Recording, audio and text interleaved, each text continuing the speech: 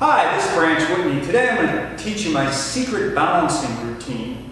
Balancing is so important for rock scrambling and rock climbing. I hope you enjoy it.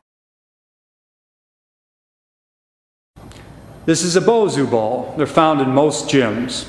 So the first thing we want to do is just step on the Bosu Ball and balance with one leg. And hold it about 30 seconds. And then switch legs. Now we're going to go step on the ball again. Now we're going to hop from foot to foot, catching our balance, using our core and back. And all these different techniques you can do as many times as you want. Now we're going to leap onto the ball with just one foot.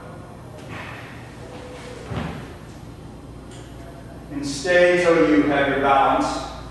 Now we can turn the ball over, so it's a completely different type of balance.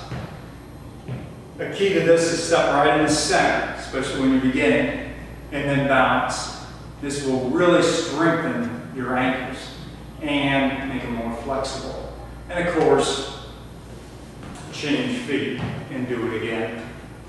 Again, your balance comes right from your core here.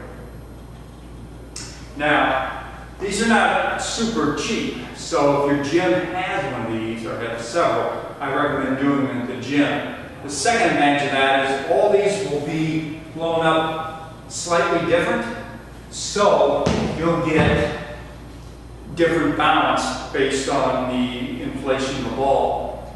When should you do this? Do it before and after you do cardio.